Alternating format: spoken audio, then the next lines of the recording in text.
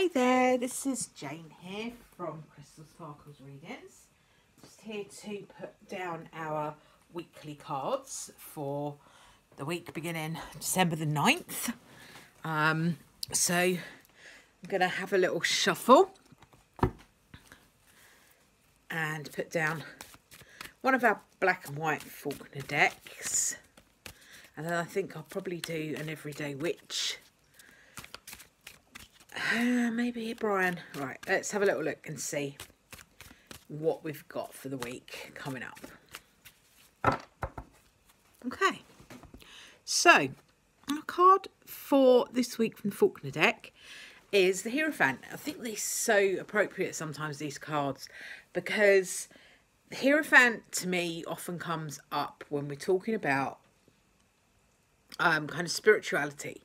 Not necessarily religion. As you know, if you've watched my stuff before, excuse me, I don't subscribe to any particular religion. I kind of don't feel like I need that kind of structure.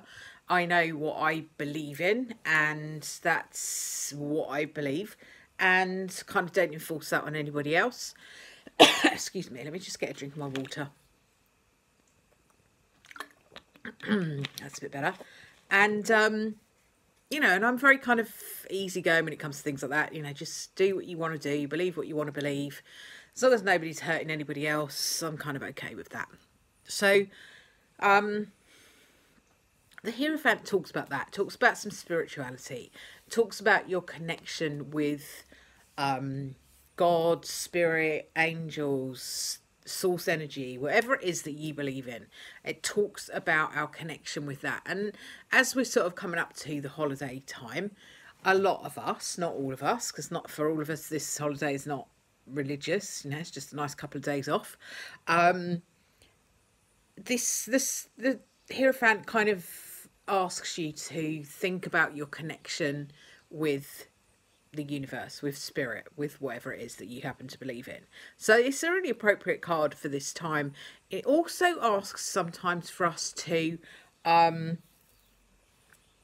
be a bit more structured, and maybe, you know, this time of year everything gets a bit higgledy-piggledy, might be a need for you to get a little bit more organised and a little bit more structured towards the beginning of the week. So that is what our Hierophant is saying to us.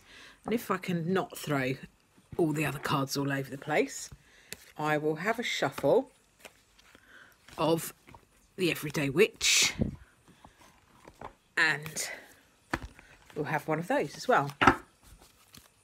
So I'll just give these a little shuffle.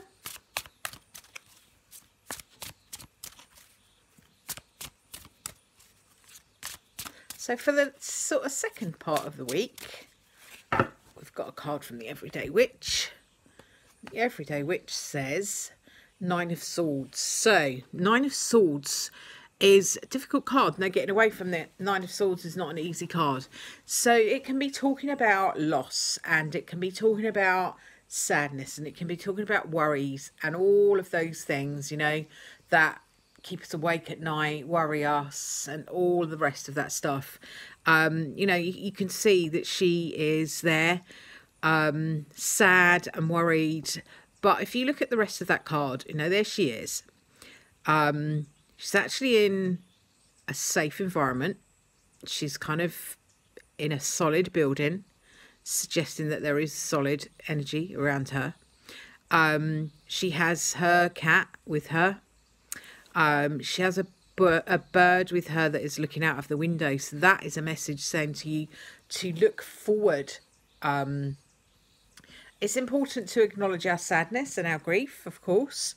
And again, you see this time of year quite often holds that sadness for people, you know, people that we might have lost at this time of year.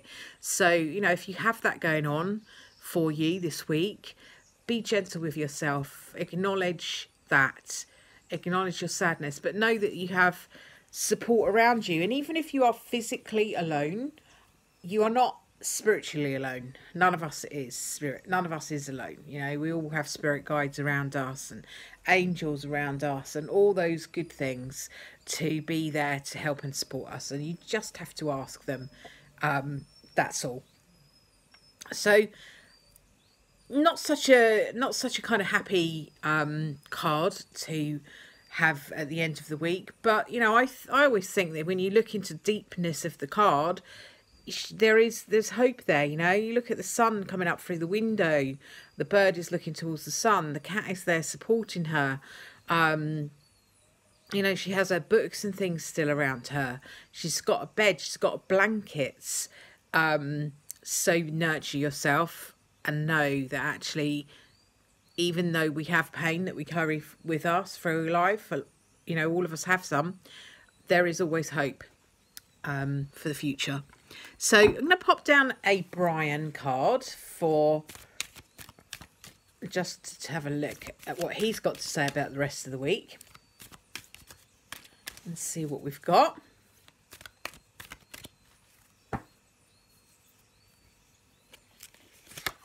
Okay.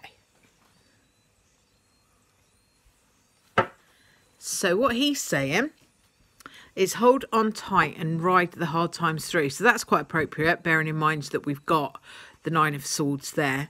It says, yes, it's going to be a bumpy ride, but I believe in you. Keep going. So it's talking about that. It's talking about moving through those times where things are kind of tough, and you know, moving through our sadness, acknowledging our pain. I do like the law of attraction, as you know, and I do like positive energy and positive thoughts and all of that stuff, but I am also aware that it's really important for us to acknowledge our pain, because if we don't, and we lock it away and we throw away the key, it will come back and bite us on the bum sooner or later, you know. So it is important to acknowledge our pain and to process our grief and all of that stuff. It is really, really important. So don't be afraid to be in that energy and process it if you need to. You will get through it. You will come through the other side. Yes, you may come through the other side carrying a sadness. And sometimes we carry a sadness for our whole lives about something. You know, if we lose a loved one, that stays with us. It becomes more manageable. We learn to live with it. But it stays with us. So, you know, don't be afraid to acknowledge that that's part of life, because, you know, it is. So I will leave that with you for this week. Do you take care of yourselves? You know, look after yourself. If there is some of this sad energy around, just kind of be gentle. Be gentle. Always, always, always be gentle with yourself. Don't push yourself too hard. There's plenty of other people that will do that for you. So, you know, you don't need to join in. Just be gentle with yourself. Thanks very much for watching. If you've enjoyed the video, please give it a thumbs up. And if you like the channel and you would like to subscribe, please do. Be lovely to see you. And I'll be back again next week to do some more cards for Christmas week. And I'm also doing my Vlogmas each day. So there's a video up each day with a card and a mindfulness message. All the days going up to Christmas. Fingers crossed. It's been really good this week. Been able to do them all. Can't promise that I can do every single day, because I do go up and down with my energy levels. But it's been good so far. Fingers crossed we're going to get there. Thank you very much for watching, and I'll speak to you soon. Bye for now.